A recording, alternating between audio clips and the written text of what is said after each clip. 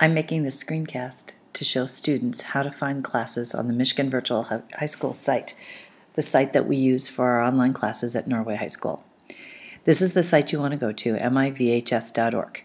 You come down here and click on View Catalog. When you pull that up, it's going to give you classes in different subject areas. As you can see, the 6 different things here: mathematics, English, language arts, other, world languages, social studies, and science.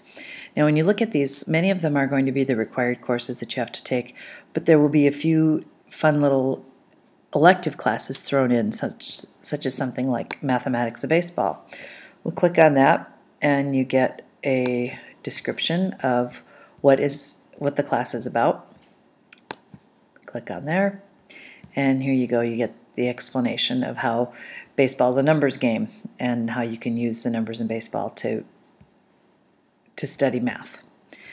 Okay, let's go back and look at some of the other classes. Some of them, there will be more than one class under the subject area, such as film studies.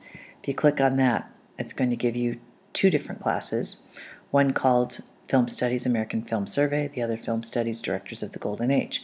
This class, you're going to watch different movies from different genre, and then you have to write essays about those movies and take quizzes and so forth. So it gives an explanation there. Now let's say I want to go back and look at the other class, which was the director's one.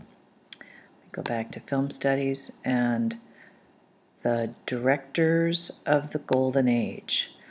Okay, so now you get a little description here that talks about the different directors, Alfred Hitchcock, for example, and this class is a study of those directors. Now, if you have no interest in movies or film or directors, you can look at some of your other choices. You've got some choices in social studies that include some things that we don't offer at Norway High School, like comparative religion, leadership, philosophy, psychology. Okay, just some things that you may find interesting and a little different to take than just the classes that are offered at Norway.